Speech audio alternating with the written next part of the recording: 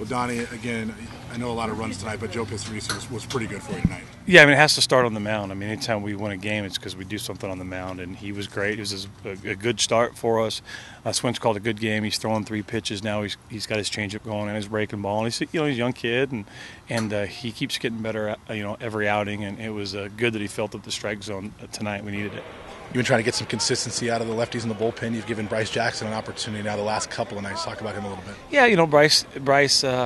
He hadn't pitched for a while until the last 2 appearances. He'd been on the shelf a little bit, had some shoulder soreness, and he's the type of guy that we think can be our, a matchup against left-handers and right-handers because he got the good changeup. So it was good to get him out there again. And you don't want to pitch yourself into a jam at 19-0 or 8, whatever the score was, but you want to make sure that you're coming and throwing strikes and filling up the strike zone. And I think he did that for the most part. Obviously, a lot of guys contributed offensively, but I think for you, maybe 7 different innings like you guys scored in tonight. Yeah, we scored in the last 2 last night and 7 out of 8 tonight. So you score 9 out of 10 innings. You're going to give yourself a chance to win, even if you don't put up crooked ones, even if you put up just singles during the game. So it was good to see. You're putting nonstop pressure on people, and what happens too is that when you have those quick innings. On the offensive end, your pitcher doesn't get a chance to catch his breath. So I think we gave Joe some time in between innings to catch his breath and stay fresh. You made a change in the lineup tonight, flip-flop Derek and Taylor, and they come up 6 hits combined tonight. Yeah, I thought last night I didn't give Derek any protection. We put Yale behind him, and Yale's young with not a lot of at bats, so obviously they're going to walk Derek to get to him. So that was definitely my mistake last night. And 3-4, it's pretty interchangeable. With Tommy now in the 2-hole, we're hitting Tommy later in the lineup, and now I think we're pretty comfortable with Tommy in the 2-hole. So maybe having that left-right combination after Tommy's a little bit better than the right-left. So something to tinker with, and tonight looked like it worked out a little bit. Coach, maybe lost in the offensive barrage out there was Derek Jones' home run, obviously tying the record. He talks a little bit about it. He sidesteps it a little bit. How do you feel about it and what he's been able to do? It's awesome.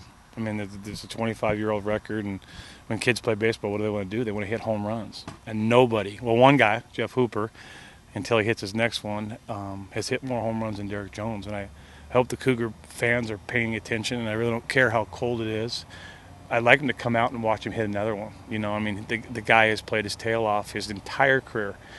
He's worked extremely hard. He came back for his senior year for us, for himself a little bit, to get his degree, for the Cougar fans, to lead this club, and I couldn't be more proud of him. I've got 35 guys on my roster. I don't know any of them longer than I've known Derek. I've known Derek since he was 12 years old, and he won't talk about the record. That's not about him. He wants to win games. Down deep, he's proud of it. He's earned it. He's worked his tail off for everything that he's achieved on the field, and I'm looking forward to his next 30 games.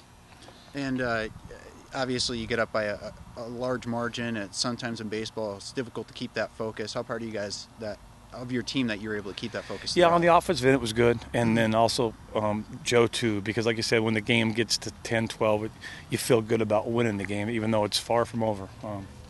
If you were here last Friday, it shows that. But it was good for our pitching to stay focused, Joe, to throw those 90 pitches. We knew we didn't care what the score was, or we don't care tomorrow either with Cleverite. He's throwing 90 pitches. We need to have our pitch count up on our starters. So it was good that his focus was good offensively. Brought some guys in and out, and they put some good quality swings on it. So that was good to see. And you got to play all 9 innings. You got to play 27. You got to use the 27 outs you were given, because what happens is when you go away from your plan and you go through some lulls, that can go to the next day. And we're trying to play consistent baseball. We haven't played consistent baseball yet this year, so I sure don't want to play a good 3 innings and a bad 6 innings. So for the most part, we're pretty good tonight, and I'm proud of the club for that.